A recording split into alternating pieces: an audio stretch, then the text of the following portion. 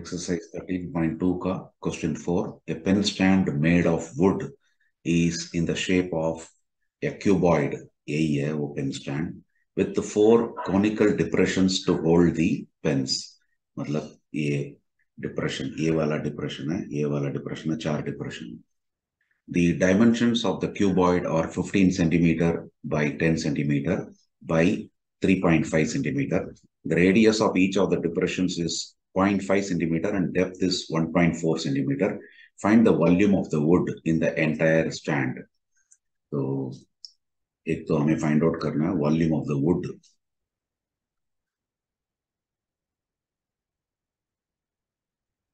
Volume of the wood.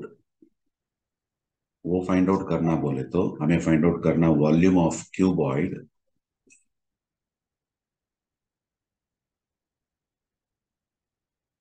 minus 4 times volume of cone.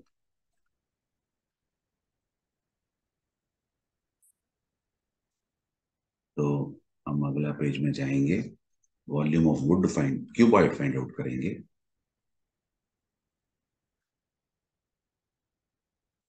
वो है length into breadth into h height. तो वो दिया हुआ हमें 15 बाई 10 बाई 3.5. ये कैलकुलेट हम करने से हमें मिलता है 525 cubic centimetre. Volume of cone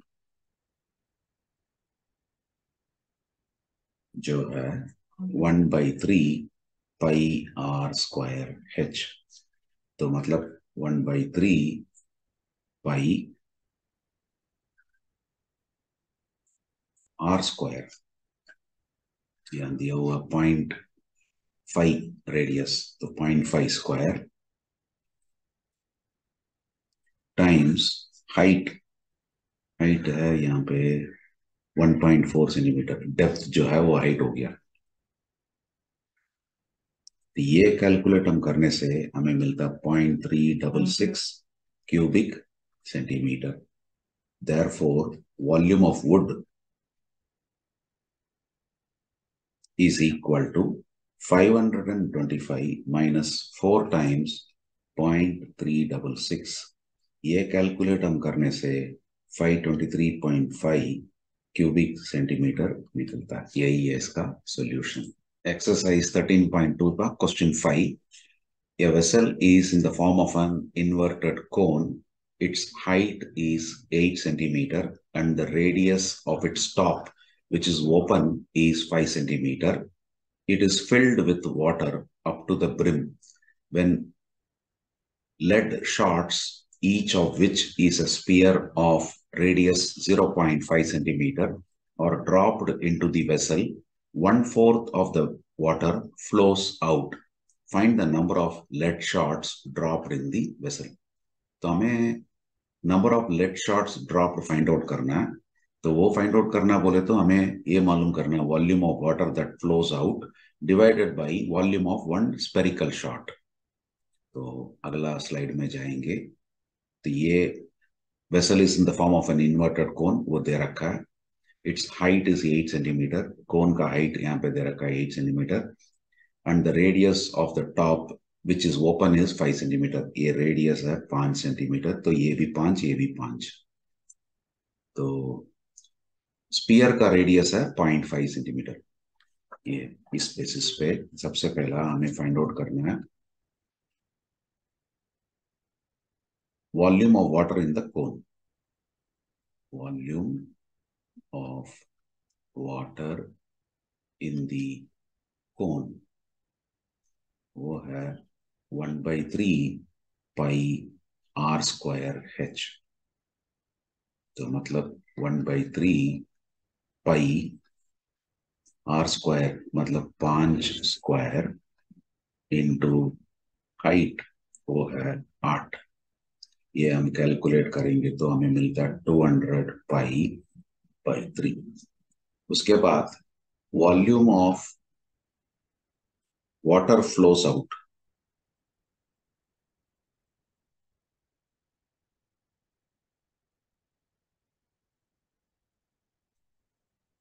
वो है 1/4 of this volume, मतलब 1/4 times, sorry,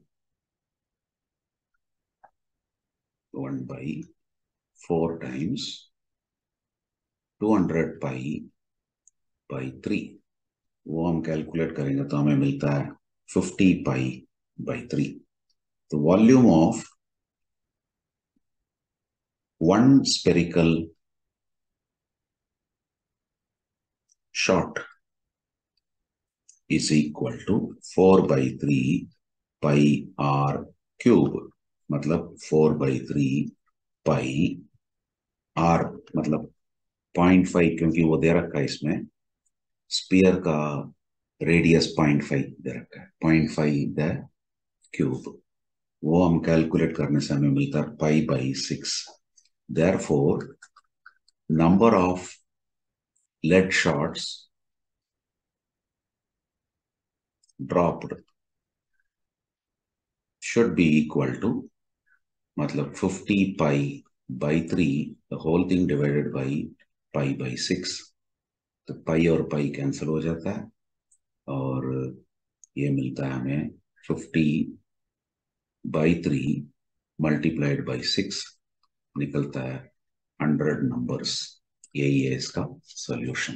एक्सरसाइज 13.2 का क्वेश्चन 6.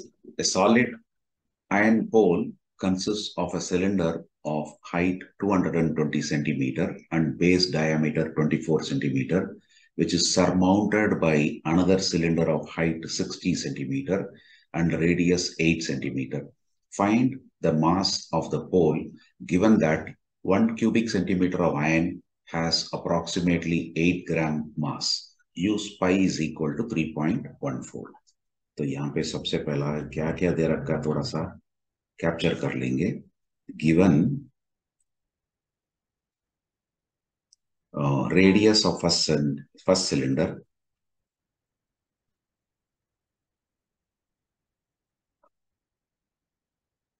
यहाँ बेस डायमीटर 24 देने से यह हो जाता है 12 सेंटीमीटर. यह दिया हुआ है. Height of first cylinder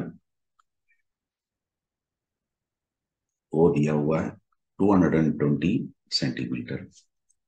therefore volume of first cylinder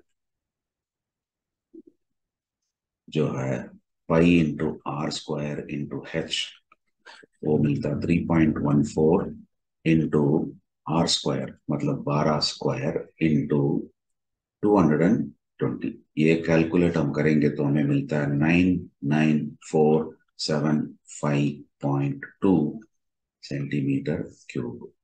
उसके बाद दिया हुआ है given radius of second cylinder,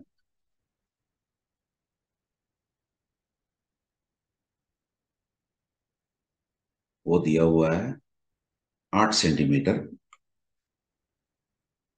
और हाइट ऑफ सेकंड सिलेंडर